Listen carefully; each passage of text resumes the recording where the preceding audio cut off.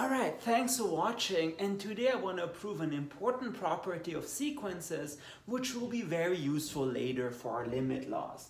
And let me motivate this as follows. Consider the following sequence.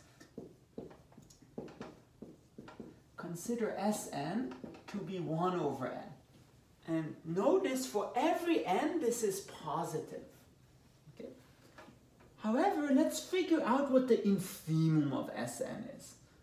So in this case, notice, even though each of the terms is positive, the infimum of the sequence Sn is 0. So notice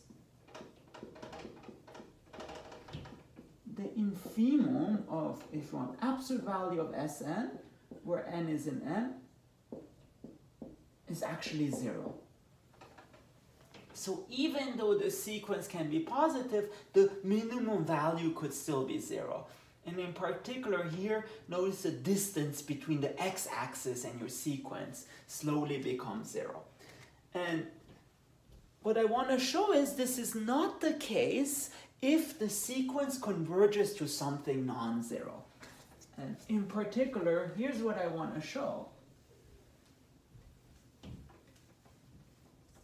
So claim, proof, théorème du jour, okay, suppose,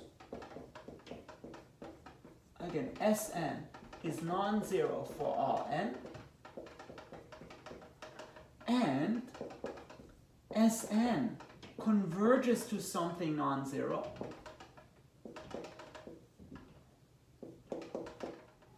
then there is some positive constant m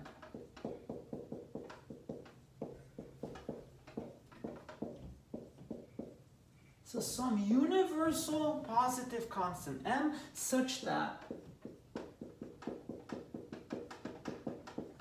for all n, absolute value of Sn, it's greater or equal to little m. So let me explain what is happening. So suppose, again, just to simplify, you have a sequence of positive values that converge to something positive. So suppose your sequence converges to S that is positive, then in particular what this is saying is this whole sequence is always a positive distance away from the x-axis. In other words, it's at least m away from the x-axis, where m is greater or equal to 0, strictly greater than 0. Then, in particular, you should think of this as sort of almost like a repulsive gravitational force. The whole sequence is always at least m away from the x-axis. And this is sometimes called bounded away from 0. And which is, again, by the way, not true for the sequence 1 over n. In that case, the sequence was really a distance 0 away from the x-axis. All right, and in particular, what this is also saying is that the infimum of the sequence is at least m away, so it's positive. Very good. And how do you show this? Well, it's a very nice proof, actually. So proof, first of all, without loss of generality, assume that the limit is positive. So without loss of generality, assume S is positive. Why can we do that? Well, since S is non-zero, it's either positive or negative. And if S is negative, just repeat the proof with minus Sn.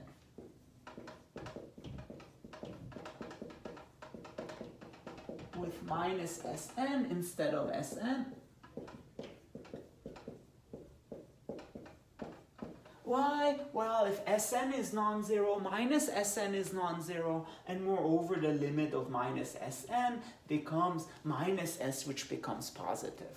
So, and last but not least, absolute value of minus Sn is just absolute value of Sn. So it really gives you the same result. Okay, then we want to use the fact that Sn converges to S. So let epsilon positive be to be announced. Then there is some capital N. And so capital N in general is not an integer, but without loss of generality, assume it's an integer. Because let's say N is 3.14, just choose the next integer, which is 4. If N is 42.5, choose N be 43. So without loss of generality, N is an integer, so such that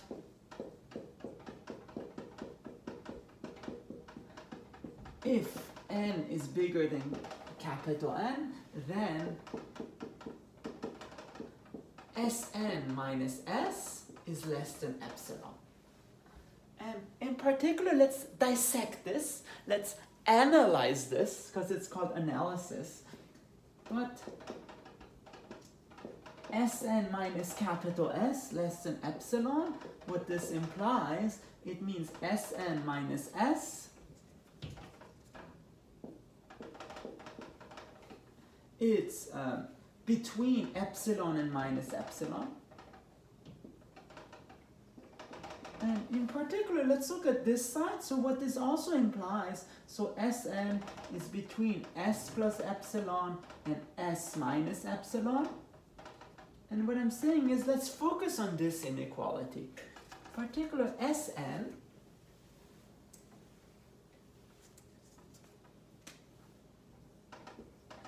is bigger than S minus epsilon.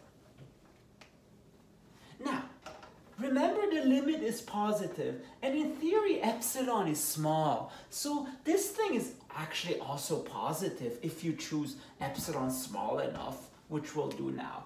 So now choose epsilon such that S minus epsilon is positive. So in other words, epsilon is less than S, but also positive. So epsilon is less than S. And for instance,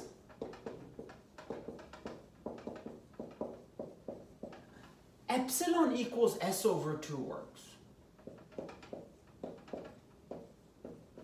So this motivates the selection in the book. The book says absolute value of S over 2. So here S equals 2. Epsilon is S over 2, but really any value that makes this positive. Then what is going on? Let's see. What do we have? We have that after this threshold n, our sequence is actually bounded away from 0, because we know that our sequence is bigger than S minus epsilon. So this is Sn. So in particular, it has a floor, and because this is positive, we actually know that in this region, the sequence is bounded away from 0. So in this case, the problem is solved. What about for n before capital N? Well, it doesn't really matter, because there are just finitely many values. In particular, what you would like to choose, namely, because there are just a couple of values, choose the minimum of those values. So choose the minimum